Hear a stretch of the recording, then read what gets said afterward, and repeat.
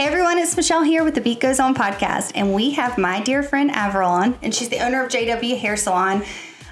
She's so much more than that though. She comes in and gets spray tanned at Beet Tan, and when she walks in, I immediately smile. Her presence is she's just such a joyful person, but also on top of that, we're very like-minded, and we use our time together to usually empower or get vulnerable or hug or whatever, make the other feel better. And we vibe on that aspect so very hard. So I thought I wanted her, I get so much out of having her around for the little bit of time. It only takes about 15 minutes to get a spray tan, so it's usually a little bitty time. But she just leaves me feeling fresh and better, and that's why I wanted to have her on the show, is because I know that she'll do that for you guys too. So I'll let you take it away and introduce yourself. Thank you.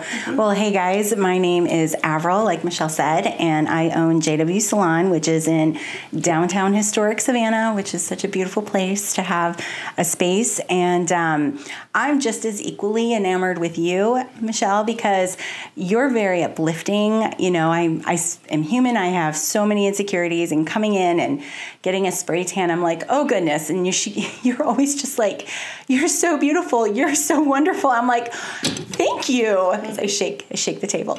I'm going to use my hands, and we're going to get all jazzy with it. I like it. We both are handsy, so I'm like holding my knee because otherwise no one will be able to hear anything, because we're both very handsy when we talk. We have a lot of similarities. I've never done this, so I just shook the table, and now I'm going to hold my hands. Oh, you're good. It's okay. People will understand. Right. We're all human here. The one thing that we vibe on together specifically is leadership. I train on spray tan. I have spray tan partners, but you have how many stylists? So in terms of staff, I have 12 people under me. And then you lead, she leads in the community in other ways. She damn sure does me. But I really want you to talk about what leadership means to you, because I know that we share that passion. Yes, it's a huge culture, is a huge passion of mine. And I did not realize that one of the main aspects of culture when you're an owner is to lead. And so that was kind of scary. When that came down the line, which I'm happy to go into. Yeah. Please. I've been a hairstylist for, I think, 16 years now, and owning is something I always wanted to do. Now, I'm not going to lie.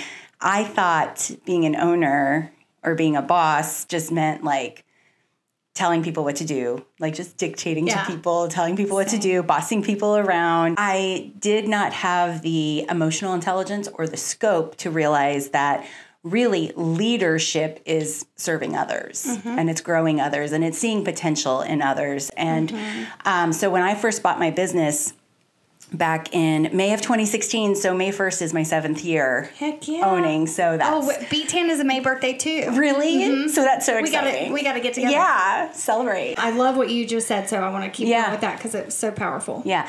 So I bought this business, and there were existing employees at the business, and I came in, and I had my passion, and I had my business degree from Kent State University and all my years. And I'm like, I've got this, you know? Yeah. Who's not going to want to work for me? I know what stylists want. They want education. They want to feel like they have a happy place to work at. I would call it arrogance and ego and pride, which every leader has to have. You were doing the best with what you knew and what you had at the moment. And so, it started out really well because I was very confident. But then as development started to happen, and that's with people, as people started to happen, because in almost every business you have some person. I mean, if you have a company where it's just you're working behind people, then maybe it's just customers. But any service industry usually has some form of employees with them. Right. And so those are the people I'm talking about in this case. And as people happen, as their own insecurities, as their own fears, as their own desires and wants, and as all these things started to surface, it was crazy how much I felt like a lack of control happened. And I'm someone who desires control. Yes. And so I didn't know what to do with that. I had no coping skills with the... You mean everybody didn't do what you thought they should do? I had to think. Who would have thought? It was so funny because I really went into this thinking, well, everyone's going to want to work for me. So it's just finding the clientele. That's going to be the hard part. Nope. It was the opposite. I found the clientele, but people did not want to work for me. And so what happened is after about a year and a half, I had a walkout. I had a complete salon walkout. You mean everyone walked out? I did not know this. Person, except for the front desk person, who the front desk person just was new and, she wasn't a part of it. But every single person had gotten together and conspired, and they all planned. Gosh, that makes my heart hurt. Yeah, to walk out, and they all went to the same place. I think all but one went to the same place. And so I am not going to take responsibility for the walkout because that was something that was their choice. They could have chosen to come and talk to me. They could have chosen to quit on their own terms, individually talking to me, seeing if there was anything I would do. So I won't take responsibility for the walkout, but I will take responsibility for everything that happened prior to the walkout. Right.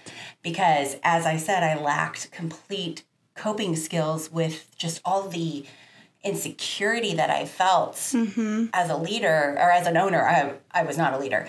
And what I did is I brought it all into the salon. So what that means is I tried to garner sympathy from people. Nothing will break down trust faster than trying to gain sympathy or doing false vulnerability. So I was trying to gain sympathy. I would say things like, well, who knows if we're going to even make it till Christmas? Who says things like that? But you were broken. And honestly, I thought that would rally the team. So it just shows, guys, listen, leadership is a skill. You can be wherever you're at today and you can grow and you can get better at it. Thank you so much for telling. I didn't even know that. Yeah. I honestly have never heard anything negative about you. So that's nice. Yeah. Thank you. And nor have I experienced anything negative. So, my perspective has been so positive. But I think you get what you put out. And I have had, since I've met you, I too have had very trouble sometimes in the business prior. Yeah. But when I'm around you, I have positivity, so I think we just kind of ping that off of each other, with our relationship. But and you're not alone. Exactly. Like you're not alone, and you're not alone. And I think I felt completely. Well, I didn't feel like I deserved to be an owner, and that comes from my childhood and the way I was raised, and then I carry that into adulthood. I can release that. We were together Thursday night, and I was around her team, and her team loves her and is very supportive. So how did you get from such a rough place as a new business owner and not as a strong leader to a position of a strong leader in the community and in your business? That's a really great question. And so the way that I got to where I am today is that I looked at myself. So I had a choice. And I won't lie, I cried every day for 6 weeks after the walkout. I never felt more broken than I did in that moment. Yeah. And it was very sad. I don't like to use this word anymore, but I'm a Christian, but not like what people know of American Christian. Right. I have faith in God and Jesus Christ. And I literally just was like, I am dust right now. So God, surrendered. You have to make something of me. And every day I'm like, I just want to file for bankruptcy. I just want to file for bankruptcy. Because I still owed on the business. And you wanted to give up. I wanted to give up. And every day my husband's like, I just don't think it's time. I don't think it's time. And I'm so thankful for him and for his ability to sit with me as I'm just crying. There's nothing you can say. There's nothing you can do. I have an incredibly, my pastor, but my friend, I called him up and he came and he was just with us and he didn't tell me everything was going to be okay. I didn't know if everything was going to be okay, but every day I made it through and I did not give up. My clients still showed up. Well, it was really brave of you to just surrender that control, which is what I struggle with too. But when you prayed, you just surrendered that control and said, I can't do it. I need some help. And that no matter what your higher power is or where you are connecting spiritually and knowing that you don't have to have it all figured out. Well, and that's what I'll tell you guys. No leader has it all figured out. We aren't leaders because we have it all figured out. We're leaders because we see potential in other people and their ideas, and we have the courage to develop it. And so that's from Brene Brown. That's not from me. Yeah, and I love that I'm also reading right now, like my go-to right now is Gabrielle Bernstein. I love her. I'll have to write that name down. I try to write names of all. I love her. I've got 6 of her books on my desk. I'll give you one.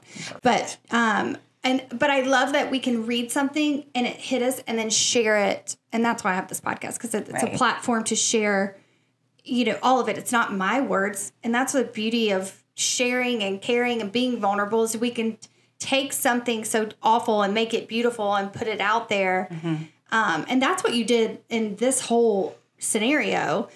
And I was with her staff on Thursday, and they adore her. Well, I adore them. They have such good energy, and that's a reflection of you. And that's the reflection of our hard work. So one thing I've learned with hiring is I look for people who are coachable and self-aware. And I pretty much can see it within about 6 weeks if someone is or not, because there's some hard conversation that has to be had when you're a new employee. You're learning, you're growing. Right. And you have to be in alignment with you have to be, exactly. And so every single person on my team is self-aware and is coachable. And I don't shy away from hard conversations. And going into a hard conversation, you're not going to know how that conversation is going to end.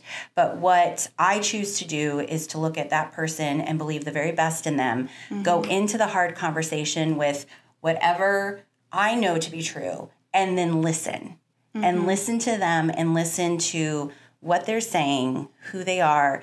And then we just keep developing that communication, and we walk through it together. And then when you come out the other side, you're stronger. So this is a group of people who have walked through so many hard conversations, because you can't run a business without hard conversations. Like it's impossible. There is something that's going to happen. Right. And each one of them is willing to sit down and say, okay, here's what's going on. Here's what the facts are. And the facts are a part, like the emotions are a part of the facts. What people are feeling is valid and should not be disregarded. If you disregard, then you're disregarding the humanness. And that is a women-owned business right there, buddy. Well, and it really is. It's. Yeah. I mean, I'm no man, but I've worked in a man's world. And now being a female business owner, emotions are just as equal as the facts for me. These are people's lives, livelihood. They are with me when they are not with their family. They are doing stuff for my company when they are not doing stuff with their kids, with their dogs. I'm a dog lover. Yeah. And that is I take that very seriously. And so, you bring up a man's world. Like, sadly, we're all trying to rise up in a man's world. I could speak on that for hours. Yeah. Same. This is why I love you. But what we're talking about is toxic masculinity. And so there are so many men out there who are leaders. They do lead their employees. They do pour in. They do see the potential and grow it. They do speak with emotional intelligence. They do. And, as someone who does that, you're not going to be in the limelight. So we don't always see them. What we see are the people who don't act that way, because it's so harmful. And louder. It's louder, and it's so harmful to our communities and to our country and to our world and to our cultures, that we see it because it's breaking people. And so when B10 started to grow, and I think this is just something, since you're so vulnerable, I'll throw something out there. As a single woman, when the business started to take off and I got in the dating world, I was in the dating world. I've been in the dating world, but when the business started to get bigger and people started to notice me and recognize the brand and the business I was building, I had imposter syndrome, I guess that's what they call it. And I quickly kind of latched onto a successful man in the community. And this wasn't my last boyfriend. This was the boyfriend prior to that. It wasn't their fault. I latched onto them because I felt people would take me seriously standing beside this man because I went from bartender to business owner. I put myself in a position where I was not in love. I was not in alignment. And I was not connected to this man. In fact, my friends were like, who the hell are you right now? Then I still didn't know I was doing that. I did it again. Okay. Now this man I think I very much loved, but I still was out of alignment. And a part of me choosing him was I felt like somebody. And now I'll be damned, I feel like I am healing myself and spending time with myself. And I deserve to take credit for what the hell I've built. And I don't need some man beside me for this community to make me feel like I'm good enough. But there was some weird... And it was in my head. No one actually feels that way. It was a narrative I was playing in my own head, and I felt more confident. How sad is that? That I felt more confident. Safe. You felt safe. Right. I felt, I really did. And actually I was not, because I had not put myself in a safe position. So I'm taking it very, very, very seriously. So what I did do, and we'll go into what we did Thursday night, I signed up for everything. I was like, I'm not saying no. I'm going to give back to my community. I am good enough. I'm going to show up in the community. I'm going to show up for my employees. I'm going to show up. I'm going to start a podcast. I'm going to speak to the world. I'm going to give people a voice. I'm going to do Dancing with the Stars for the Alzheimer's Association. I'm doing this all. I'm going to spread love to the world and better myself. And I mean, damn, it worked, but I'm tired. And so Averil and I had a conversation because Averil actually won Dancing with the... So I'm doing Dancing with the Stars for Alzheimer's May 20th of this year, 2023. She did Dancing with the Stars for CASA. Yes, for Savannah CASA, which is one of the most important it really is nonprofits out there. So go ahead and just Google Savannah CASA and go ahead and get yourself involved in that. Yes. I am. I'm going to start volunteering and... Yes, I went to the event. So we went to the event Thursday night because Averil was the winner last year, and 2 years ago. 2 years ago. Sorry, yeah. 2 years ago, and I had heard how great she was, and so when she came to get a spray tan, I was like, you got to let me inhale some of that confidence you had because I have heard about it, and I'm going into doing this, and gladly was like, come with me. I'm at the VIP table. We're sitting in front. Because she's a previous winner, so she... Well, and so my salon we donate the hair and makeup. And sponsor it, yeah. So she had the ability to give me a seat, is what I meant by that. And I was front and center. Meanwhile, I had an employee misread the appointment book, and somebody was trying to get in my store, and I was standing in front of a lot of, like, right behind the judge's table. I was like, I can't really deal with this right now. Anyway, that was business owner. That is business ownership right there. That is it at its best right there. But she was so sweet to invite me, and it was good to share that I think we both have been through some pretty weird times in business, and we've been, knocked down and drug around, and by ourselves too. Well, and any person that delves into leadership is going to get knocked down. I just have to say, Brene Brown describes it so beautifully, and I actually think of it. Actually, this is Theodore Roosevelt made this speech, and it's amazing. It's in her book, Daring Greatly. And so I can't quote the speech. I don't have the book. I'm sure I could look it up, but I won't, even though I want to so bad. So tell us the context of it. So he talks about that you're in the arena, okay? So imagine a colossal arena that is filled with people, and you are down in the dust. You are sweaty. You are bleeding. You are broken. You are the one that is getting up every day and going in and fighting for what you believe in, fighting for people, and you're just... I mean, like I said, the dust is around you. You could be knocked on your knees. You could be knocked on your butt, and you get back up. And that's what a leader does, is they get back up. And then you talk about, the people in the stands, and you have to really choose who you listen to as a leader, because the people in stands, Brene talks about it, and I'm going to quote her a lot because I'm very much immersed in her literature right now, but she talks about the cheap seats. And it's very easy to criticize someone who is out there putting themselves out there because it's safe where you're at.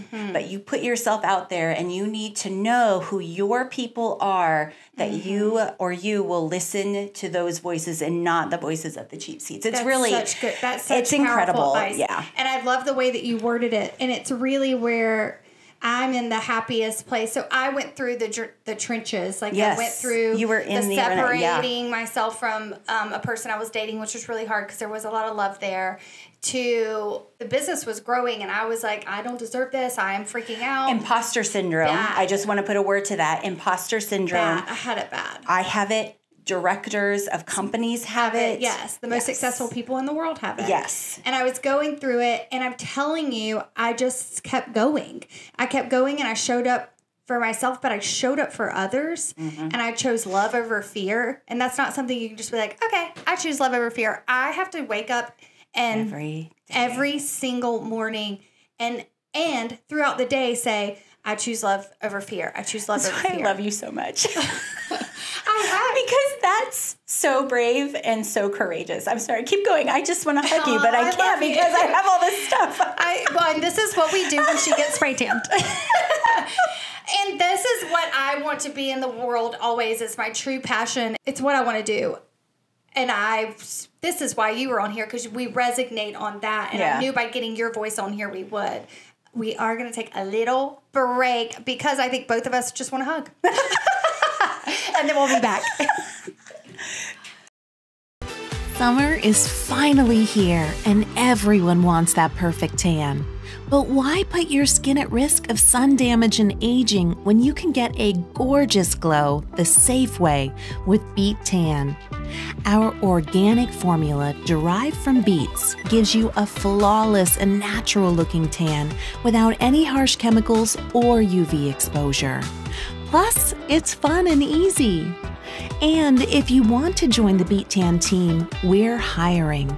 We're looking for spray tan technicians and administrative help. Submit your resume to hello@beettan.com and join our fun and exciting team. Have a safe and fabulous summer with Beet Tan. Let's get glowing. Visit us today at beettan.com. And we are back. So I want to get back to, we touched a little on Dancing with the Stars. Yeah. So I want to get back to that because I'm training right now. In fact, I have to train today.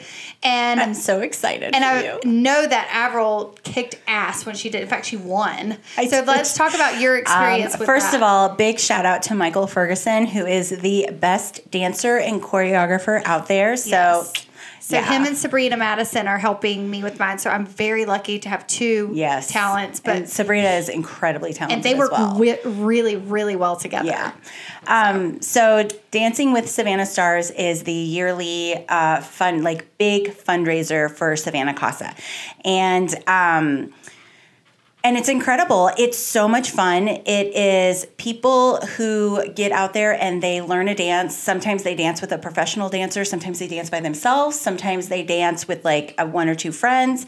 But it's really about dancing, and it's about kind of stretching yourself to learn something new. But then you also raise money for this organization. And I know you're doing it for Alzheimer's, but I can't wait to see you in your moment on stage being who you are, just doing it in dance form. Yes, and the people that are showing up, I think what's really touched me is all the people in my community and in my company that have really shown up for me. When I did my first fundraising event, it was a bingo game. There were so many people there. They were sitting on the floor. And That's so cool. I was trying to call so bingo inspiring. and I was teary-eyed, but also in shock because I was like, B12. People were still walking in, and I was like, what the heck? So were you just as touched by the people who showed up with the fundraising as they did? I was. The party? I had so many people that showed up for me. I didn't raise quite as much money as you have, though. And I think I got really scared to put myself out there. Yeah, I was and scared. so that was, it was so scary for me. I definitely could have done more. And I love hearing how you're doing it. I hope to dance again. And I just want to You should do the one for Alzheimer's, and I should do the one for that. Right? I'm so inspired about how you said you're saying yes to everything. That is one area that I definitely lack in, is that I kind of cocoon myself in my salon and with my employees, that I am just now starting to kind of put feelers out into the community. And it's very scary. It's very intimidating. And so I'm really like, you help encourage me, and then, my husband helps encourage me, my team helps encourage me. Like, there's so many people that do encourage. It's like, it's so much more than dancing. It is. It's so much more. But when you say you're tired, that's my fear. My fear is being tired. Yeah. And then, like what you said earlier, you just keep getting up and showing up. And I don't know, we're really resilient people if you just allow yourself to be resilient. And I will say, from my very traumatic childhood, I lost my dad really young. I have a very resilient, I can bounce back. I had 5 stepdads. I lost my dad tragically in a car accident. My mom was pregnant with my sister when he died. Oh my gosh. And I was 3. And so I think that resilience, I'm learning where to put it. Yeah. Where before I would put myself in, I would stay in relationships or friendships or say yes to the wrong things, and that resilience was not used in the right direction. Why not use it for giving back to my community by giving people a voice on a platform like this? And I'm also really silly and funny. So through all of this self-work, I just have to say this, through all of this self-work I'm doing, I just want to be stupid again. I love that you say that, because I'm silly and goofy so too. Heavy. It's been a little heavy, and I found myself out the other night, and it was Thursday night, the thing, and I was like, everything was like touching me. I was so emotional. I was like, all right, girl, you got to start freaking laughing again. Because everything, I just wanted to hug everyone. I'm like, oh my gosh, am I turning into Jesus? Like, because everything was just I was so present with what everyone was saying and feeling, which is really beautiful. Yes. And then I got home and I was a little exhausted. Oh, it's emotional exhaustion for sure, and physical exhaustion. Yeah. So I'm like, I just want to be silly and have fun. The podcast I did before this is with my friend Emily. We're drinking tequila because I quit drinking for 60 days. And I was like, you know what? Let's just drink and talk about not drinking. Let's just be silly. So I think with everything that we're doing, and we have to, and you do a good job of that. She doesn't drink at all, and she is full of laughter and fun and joy.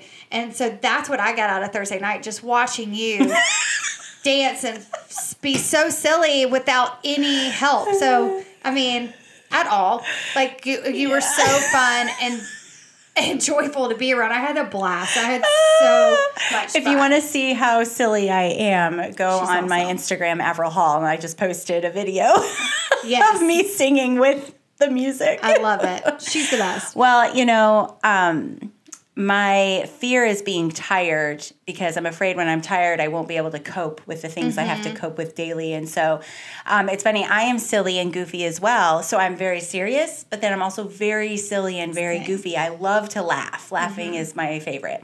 And you have a great one. Thank you. And so I want to get on Instagram more, and I want to start getting myself out there. Put that energy out there. Yeah. But I don't know how. I don't know how to be goofy on Instagram yet. So that's something I think just don't think about it. Right. I think it'll come more natural to you. Of all people, I think you know what book you need to read? What? Tell me. Steve Harvey Jump. It just says do it. I love that man. Like, I'm really into reading female books, but Steve Harvey just does something to my soul. I love that man. No, I love that. Not in like a sexual way. Sorry, Steve Harvey. But, I don't think he'll mind. I don't.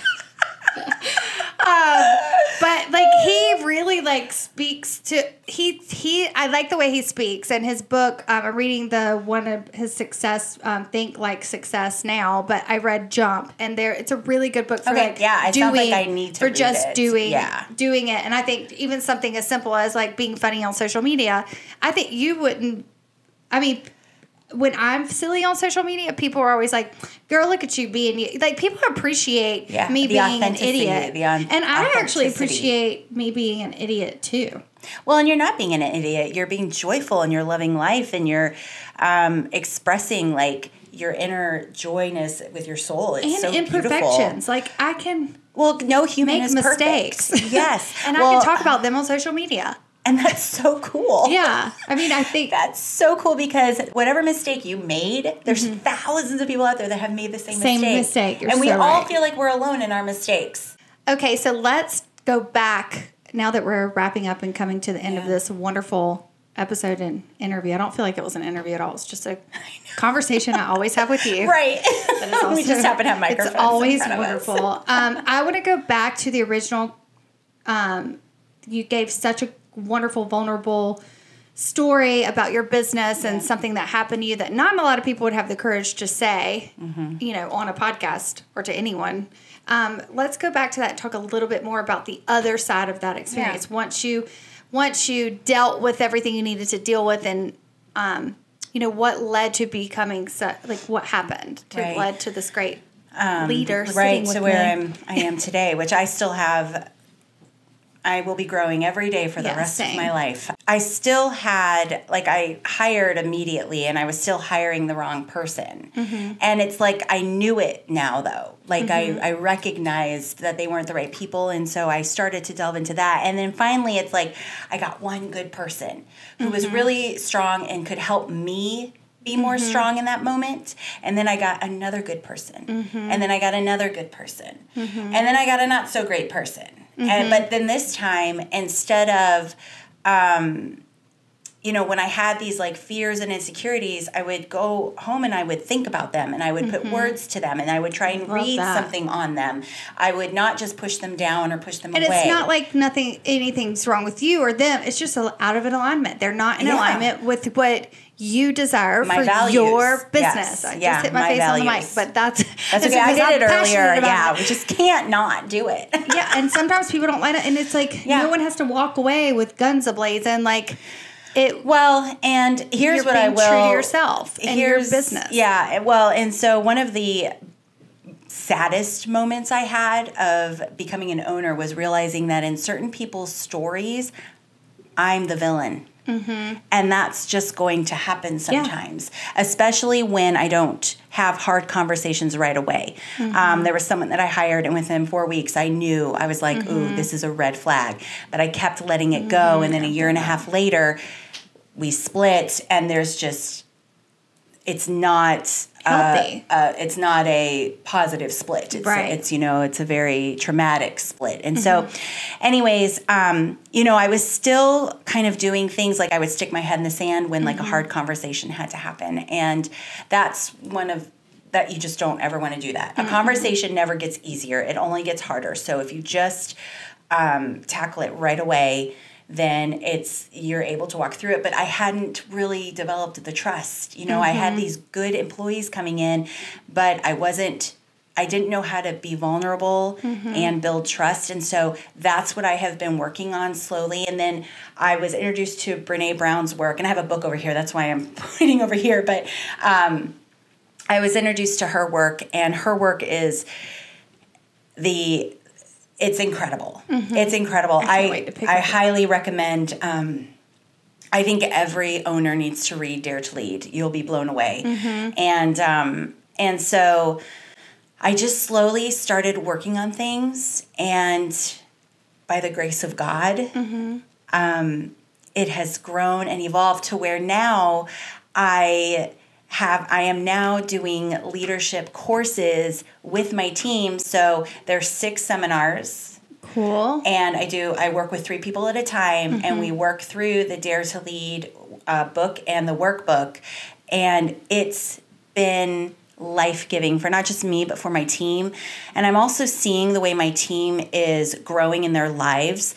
They're working for me, and I've just seen them evolve from, they're getting married, they're buying homes, they're taking these bucket list vacations, they're saving money, my business is not the wealthiest business in the world. I'm not the wealthiest person in the world, but my my team seems to be flourishing, and we have seasons that's where it's really amazing. hard, but they're having babies, they're taking maternity leave, they're coming back, they're still coming back to like a strong clientele.